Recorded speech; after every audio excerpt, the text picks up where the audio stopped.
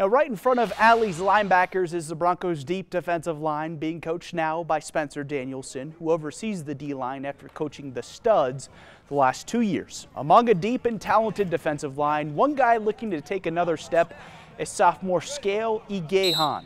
He's coming off an impressive freshman campaign in which he recorded 23 tackles and 3.5 tackles for loss.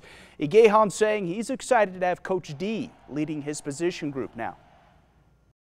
He's awesome. Coming in, he was like my favorite coach already. So for him to coach me, it's a blessing. Every day we're just getting better, trying to get better, improve from last season, and as a unit, be able to dominate next fall. Boise State is holding their annual Pro Day tomorrow. Broncos will have testing at 11 o'clock before on-the-field drills at noon. Big day ahead for several former Broncos.